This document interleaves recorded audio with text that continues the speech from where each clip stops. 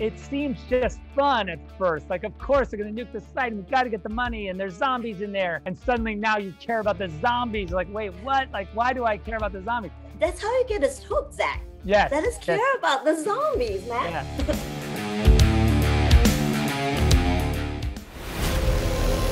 If you're gonna play the game, boy, you gotta learn to play it right.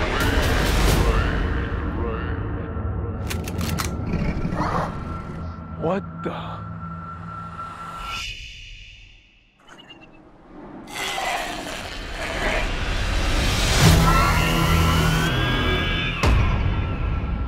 They're not what you think they are. They're smarter. They're faster. They're organized. Best that you can hope for is to die. Hi.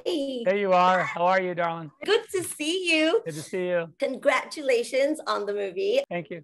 I just need to know, how does one go into pitch? Okay, we're doing a zombie heist movie with heart. Weirdly, it's a very pitchable movie in that you could say, like, in a zombie-infested Las Vegas, they forgot to get the money out.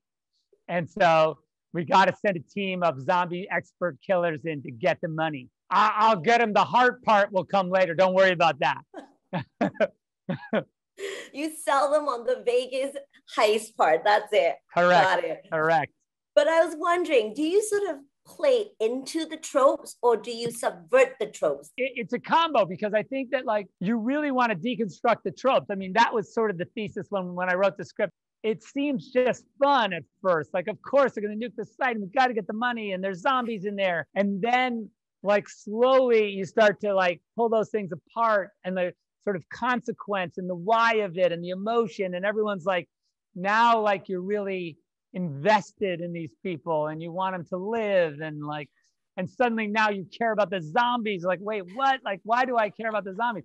You know, all of that is really, I think, fun, you know.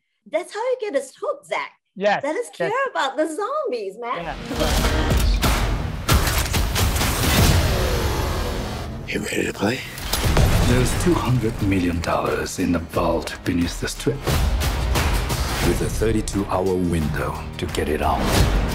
Find the safe. This should be a simple in and out. You've always been known as a very, very fan-forward filmmaker. And I think that's what a lot of people appreciate. You give it like 110%. I mean, has that sort of changed the way you filmmake? Yeah, because I'll say this, the one thing that the fans have been very kind to me, and the fans have been really supportive of me as an artist, you know, because from me, what the fans have asked for is, like, just me doing it my way 100%. It's a lot of responsibility in the sense that, you know, you're like, okay, well, don't disappoint us, go and do it. So that part is, you know, you feel a lot of responsibility. But on the other hand, the part that's amazing is that they're saying, you know, we're going to support you as an artist. For that, I'm incredibly grateful.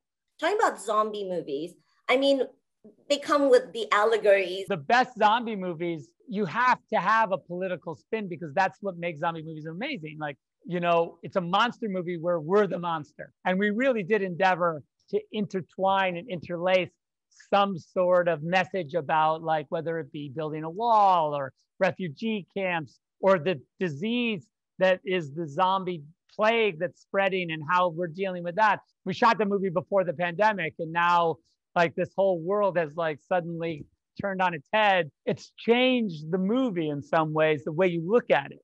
But I think this message is still the same. It's just the lens that we see it.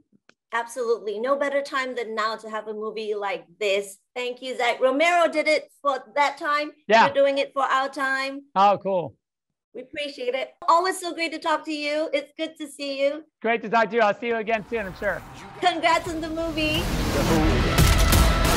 Know when to fold them, know when to walk away, know when to run. You never count your money. When you're sitting at the table, there'll be time enough to count. When the deal's done. What is this? It's a goddamn zombie tiger. That's crossing the line.